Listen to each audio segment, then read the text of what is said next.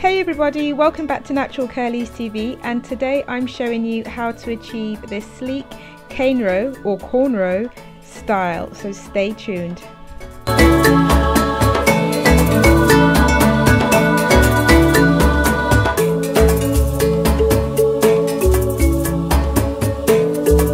So I'm starting out with my hair a few days old, and what I mean by that is it's not freshly kind of washed.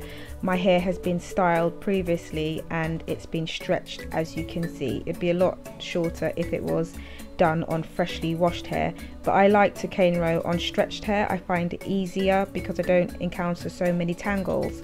So I'm using moisturizing butter by Canerows, some oil, my own oil mixture, which I'll put a link above for that, some styling tools, comb, a wide tooth comb and a smaller tooth comb, and I'm also using some clips to keep my hair out of the way.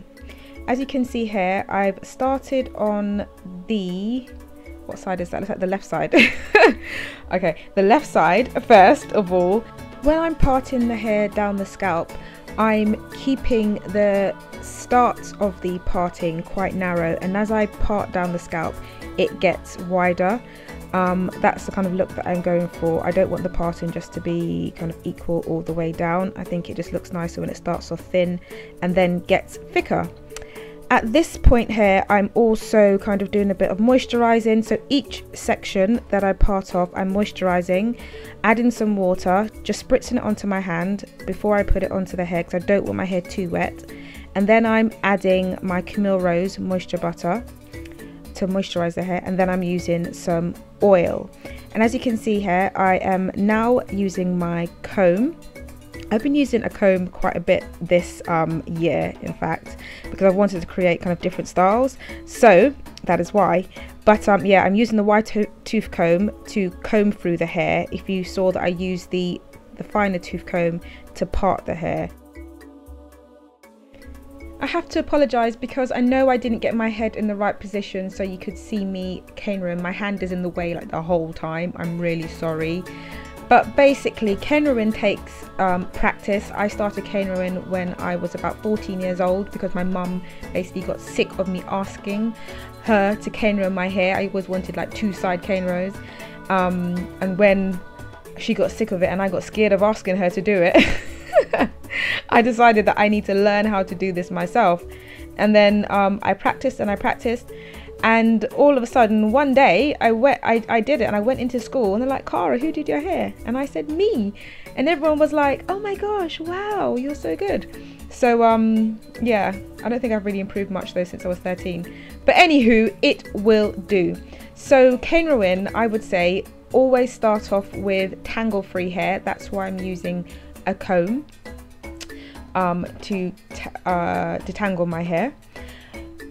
What you need to do is start off with a small section at the top where you're going to kind of canerow your hair. Start off with 3 sections like you would with any other braid. Start plaiting, and then you need to add sections, small sections each time you kind of cross over the hair. I don't know if that makes much sense, but maybe I can do another video where I show you properly how to canerow. I will try and do that for you guys, because I appreciate that it's not very clear in this one. Okay.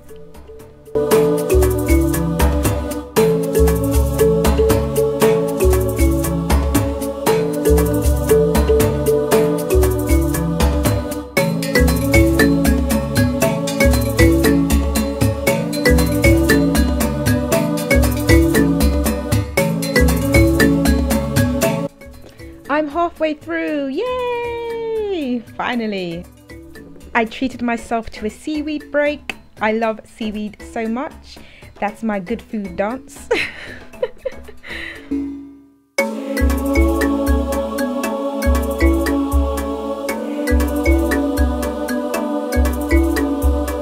Back to the task at hand. So I'm starting off on the right side now before I kind of continue. I didn't want to continue in the same direction. I find it easier to do the left side do halfway and then start from the other side and then make my way towards the middle. I don't know why, but I just find it easier doing it like this. So yeah, again, cane rowing. So yeah, I look quite miserable in this picture, and I rolled my eyes up. Oh my goodness me, I must be listening to something, because I don't understand why I'm rolling my eyes up. Something obviously wasn't amusing me. This is the first time I have properly cane rowed my hair in the last 2 years. I actually love cane rowing, and whenever I wear cane rows I feel like I'm connecting with my true self and my ancestors, because this is the form of hairstyles that they would wear. Cane rowing dates back to ancient Africa, and you would see kind of the Egyptians wearing, black Egyptians wearing cane rows. So it's a form of even expression as well, status, age, relationships. Cane rowing is just more than a hairstyle. It has so many factors to it. So I'll click my fingers and I'm all done. Look at this, I'm all finished. Yeah, I'm going to show you how cane rows are for all occasions, not just for cultural appropriation or for sports. This is me raving it up. So yeah, if I was going raving, which I don't do very much of now, I would wear my hair in cane rows. I don't think there's anything wrong with it, and I don't think you should think there's anything wrong with it either. So it can look sexy on the dance floor. So rock your cane rows when you go raving. You can also wear your cane rows to work. I wore my cane rows to work.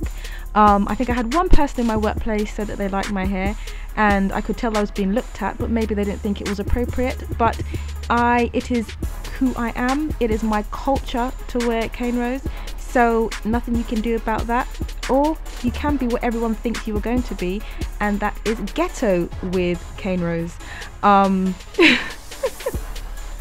This is a joke, by the way, don't take me seriously. Yeah, some people have this idea that cane rows are ghetto, but they are definitely not that. If you look back through history, you will see that cane rows were worn by African royalty. Okay, so let's just get that straight. Or you can just wear cane rows and be yourself. This is me with my small earrings on, and me just being me. I hope you have enjoyed this video, guys. Please subscribe to Natural Curlies if you haven't done already, and if you like this video, do me a favor, thumbs it up and let me know that you liked it. Okay, and I have a new channel called Becoming Cara, so check that out. Take care, love to you all, bye bye.